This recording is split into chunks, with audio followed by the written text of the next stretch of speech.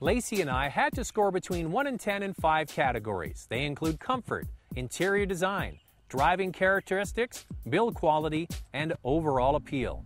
In addition, we came up with a list of 10 safety and comfort features we were looking for. If the car didn't have a feature, it lost a point. We also gave 1 point for every point J.D. Power & Associates gives for initial quality scores. This could add an additional 5 points. So, 100 possible points from Lacey and I, 10 for features, and 5 for quality scores, for a total of 115 potential points. All right, here we go. We're going to give you our choices from 10 to number 1. Worst to first. Lacey? In 10th place with 63 points, the Dodge Avenger.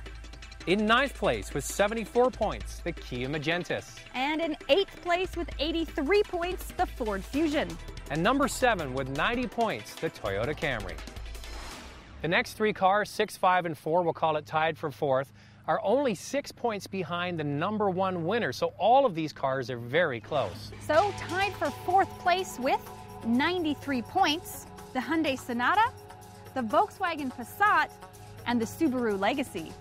In 3rd place, just 2 points behind the winner, with 97 points, the Nissan Altima.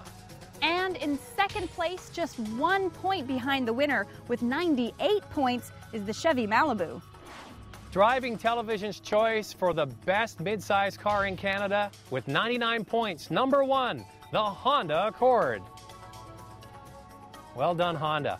Now, Lacey and I each had individual scores for all of these cars. If you want to go and have a look at how each one of them broke down, you can view them online at drivingtelevision.com.